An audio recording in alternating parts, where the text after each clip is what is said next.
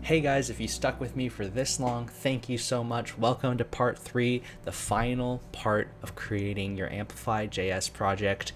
And please like, comment, and subscribe. It helps me so much, helps you too, unknowingly, because it helps me make more videos, which will help you as well. So thank you so much. Let's get started with part 3. So our Amplify push has finally finished.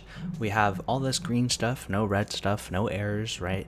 If you encounter an error, let me know, I'll help you fix that. And then we get these two little things called GraphQL endpoint and GraphQL API key.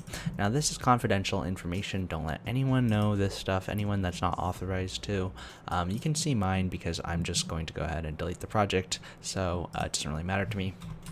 But it's confidential with your project, so don't let anyone know, okay? And then just do an Amplify status real quick right after you're finished pushing. You see that I did that a few times here. Just do Amplify status, and that allows you to see like the status of your your Amplify project, and you should have API in there with an operation no change. So that just means that your local and the cloud with the AWS account is now synced up, so you have those things up.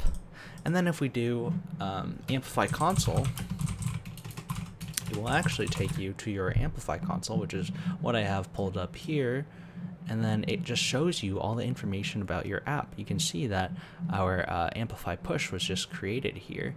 So Amplify JS app and then dev. Cool. So we have officially created Amplify with our cloud, and then it's also in our local project too. So what can we do with this? What have we done here now that we have our API in Amplify? Well, let's go back here and then let's just check out some stuff we can do. So let's follow the tutorial here, and then we'll connect our front end to the API. So I'm going to explain what all this code does, but first let's just copy and paste it into our app. So what we want to do, where we want to copy and paste this, is into our source app.js. So let's navigate there. So let's cd into our source, and then we're just going to open up app.js, right? Oh, whoops. App.js, right? So that is in our Visual Studio Code. We have nothing in our app.js file right now because we haven't done anything, but we're going to go ahead and paste that code in here, so we're going to be good. So let's go back to our app.js. I'm going to save it with Control S, and then I'm just going to walk you through exactly like what this thing is doing, right? So what we're doing here is line by line, right? Just a general overview. We're importing the Amplify framework. Oops. We're importing the Amplify framework so that we have access to those commands that we execute down here. And then we're importing Amplify configure, which just, it just does some configuration stuff in the back end so that we can use Amplify. And then we're importing the create to do command from our GraphQL, the create to do like function that executes in our GraphQL. So now that we import create to do, we can now create to dos, which is, remember, from our GraphQL schema. We can now create those from our project that syncs into the backend now, as long as we import this create to do. And this comes from our GraphQL/mutations. So that's just the importing part, right? Now we have Amplify configure, which just configures the project, okay? So we have that done, and this is just, typical JavaScript. Now we're doing an asynchronous function, and that just means that asynchronous just means that it's just gonna do it one at a time, and it's not gonna do like multiple things at the same time. If it does it, in one line, then you can get information and then wait for it, and then once the information comes back, then you continue with the function, because if you start the next part of the function before the information comes back, your application will run into some errors sometimes, so that's not going to be really good.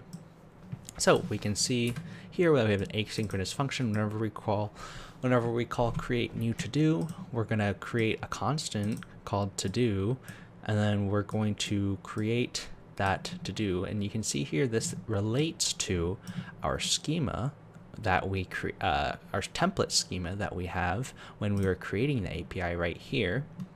you can see there's a type to do model here.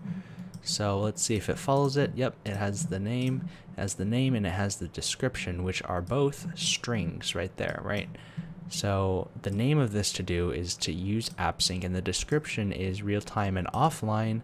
And then we have a little dynamic thing here, which is just date and 2 local strings. So it's just a date in a local string, basically, right? And then one thing we don't have in here is ID, because if we don't include the ID field, actually when we, since it's type ID, when we create this and then we sync it to our backend, it actually just generates an ID for us, so we don't have to do that. If you want a specific way to define your objects that you create, then you can go ahead and type in ID. Oops, you can type in ID and create something, and that's like a very specific ID, and you can use this to kind of query for the stuff that you create. So yeah, you could do that, or you could just, if you don't really care and you just want it to be unique, then you can just exclude that as well.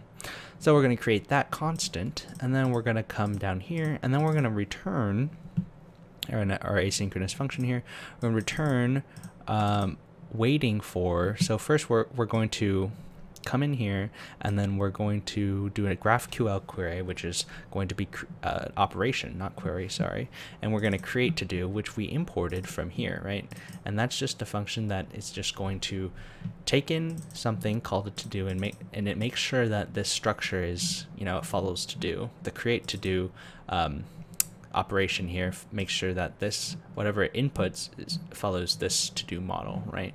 So all we're going to do is we're going to input to do right there, and then we're going to create it with our GraphQL operation right here, and then that just returns our create to do. But the most important part is this operation part, and await just waits for it to finish before we do something else like console.log, like finished or something. Oh, that wouldn't work because we return it, but you know what I mean, right?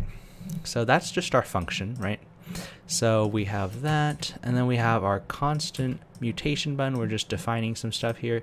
Document.getElementById mutation event button.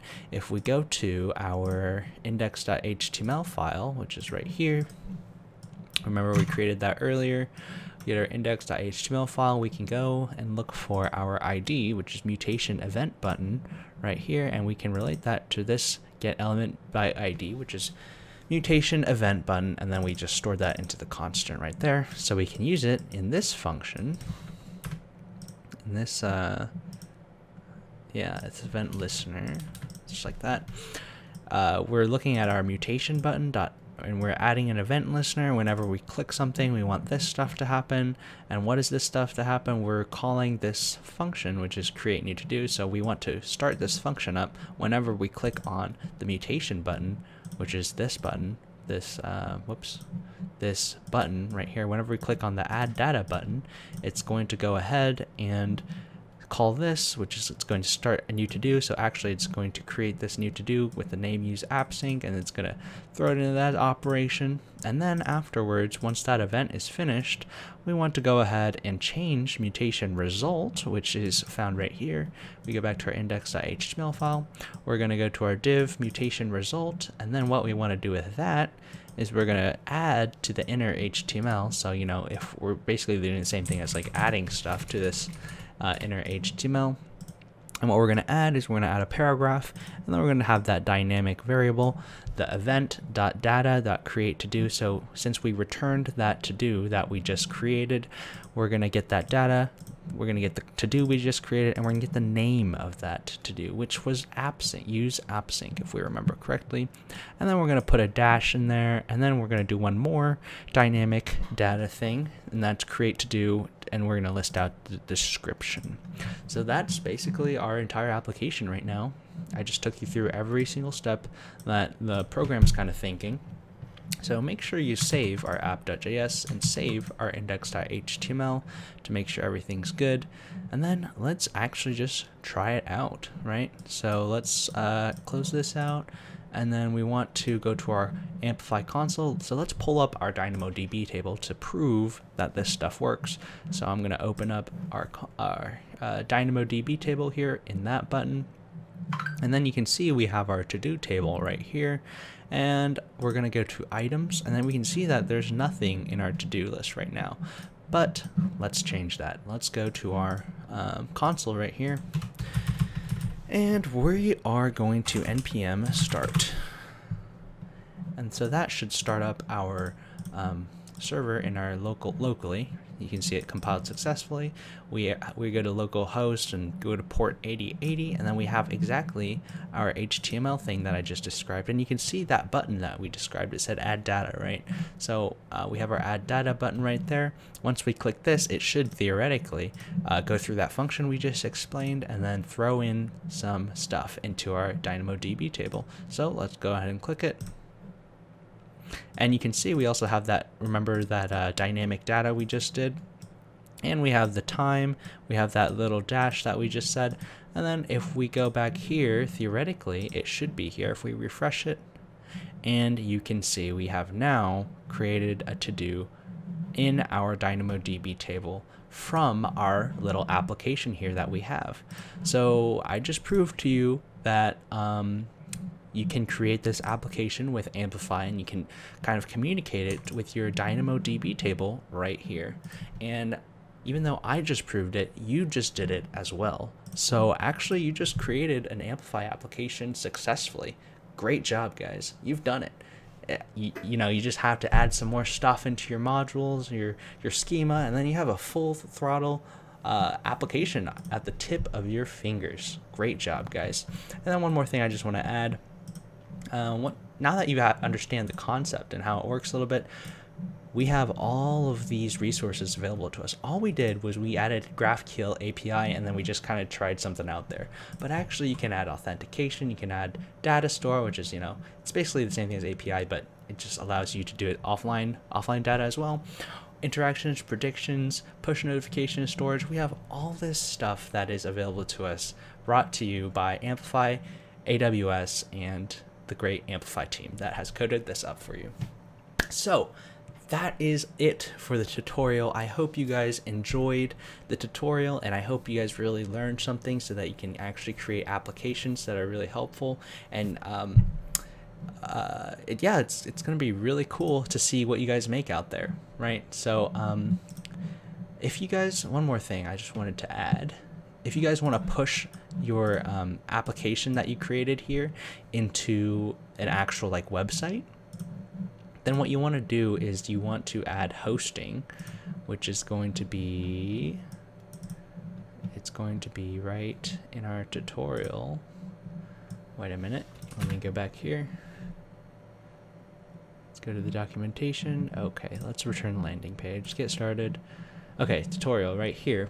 So what you want to do is you want to add hosting, right? Remember we did Amplify add API. We're going to do Amplify add hosting, and then you want to do manual deployment, and then that actually deploys your application to the World Wide Web, which you can thus share your entire application on the internet instead of just locally, right? So we added our data here, but it was all local, and you know, people can't access your local host port 8080. They have to access it on the internet. So to do that, you just add hosting, right? I keep losing it.